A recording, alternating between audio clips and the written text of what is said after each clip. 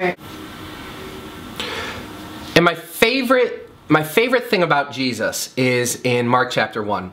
And in Mark chapter 1, Jesus heals a man with leprosy. And he tells this man, don't tell anyone what I just did. And then, in essence, he said, go to the temple, give the offerings according to the law of Moses that the priests tell you to give. That's an interesting thought, because if I were to heal somebody of the most scary disease of the day, I wouldn't tell them, go to the building that I came to destroy and rebuild in 3 days and submit to the law that I came to fulfill and listen to the people that are going to hang me on a cross and kill me.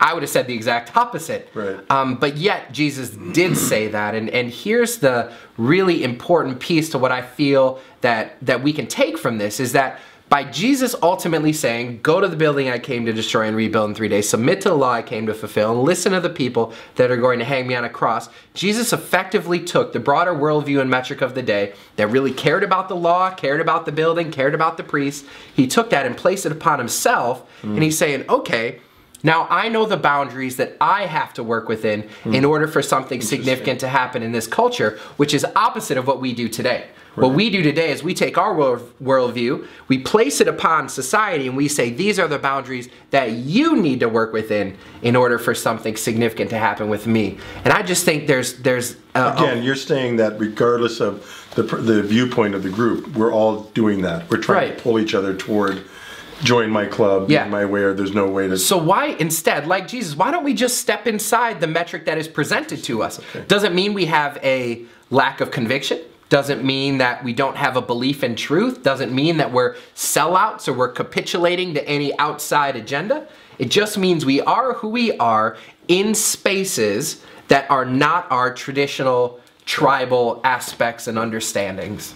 So one of the things that I find unique about Jesus and interesting is the freedom he lived in, and it's why I follow Jesus primarily, because I want to be free, and I see in him this capacity to live sort of untethered and not.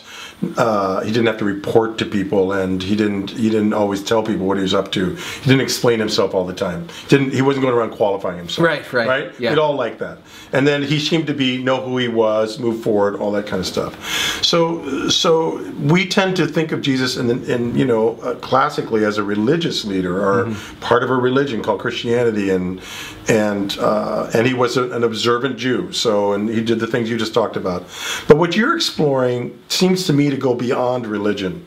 It gets into what I would just call reality, into day-to-day life, into culture. So when we start talking about incarnation or these things, this actually means like living inside of culture and living with people, living our life and authentically, right? Yeah. That's another way to talk about it. And what is your thinking about, I feel like we need to help people reimagine who Jesus is, and your work in many ways is painting a picture of the possibilities of that. Does this ring bells for you? Yeah. Well, we're trying, number one, but I am so happy that you said reality. That's something I talk about literally all the time in our daily life. So here's what happens in most cultural situations today is that people, doesn't matter what people group or population, but people have this ideal scenario in their head that they want to see happen that is not yet. And so in this ideal scenario, what they do is that they don't function in reality. They don't look at what's before them. Instead, they look to this ideal scenario and they say, well, it's going to be this one day, so therefore this is my reality. This is what I'm going to live in. And this is the reason why I fully believe this. This is the reason why people get so surprised and why they're so shocked when things go differently than what they planned. Because they're not functioning in reality. They're functioning in their ideal scenario that they're pretending is reality. And so if we just do away with these ideal scenarios, it doesn't mean, sure, from a Christian perspective, I can't wait for Jesus to come back one day. It's going to be awesome. We're all going to be in heaven. It'll be great. But until that point, why don't we function in reality? And reality is messy. And reality doesn't fit nice little boxes, and reality has antagonists, and reality has people who love you, and they have people who hate you, and people, who are working off all these different understandings.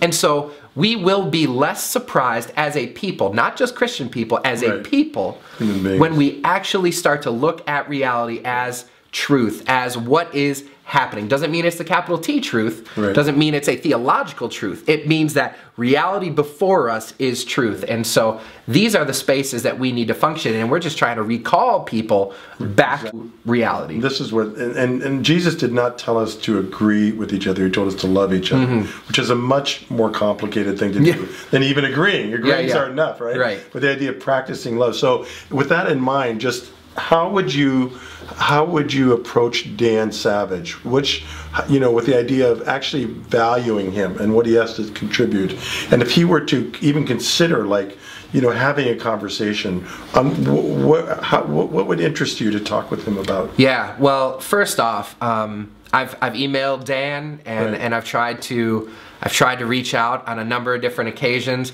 I would love to sit down with that brother.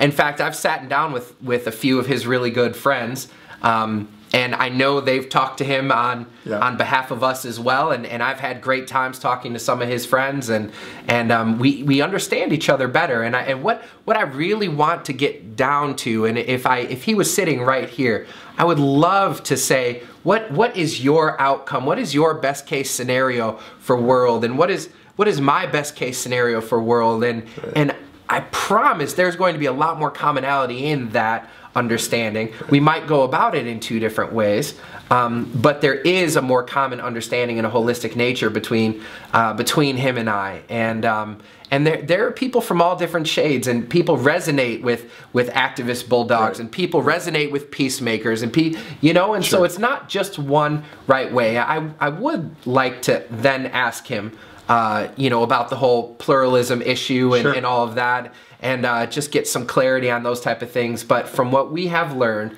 as I said at the beginning, the moment you sit down with somebody, they're a lot less threatening and a lot less bold in real life than they are behind a keyboard. And it doesn't matter if it's Dan Savage or myself or anybody else, and just being in that space, once again, incarnation, being in that space, there's sacredness in in-person interaction. And listen, my apartment is always open for him and his partner, and so I would love to see that happen one day. Thank you very much. Yeah, thank you, man. Appreciate it. Good.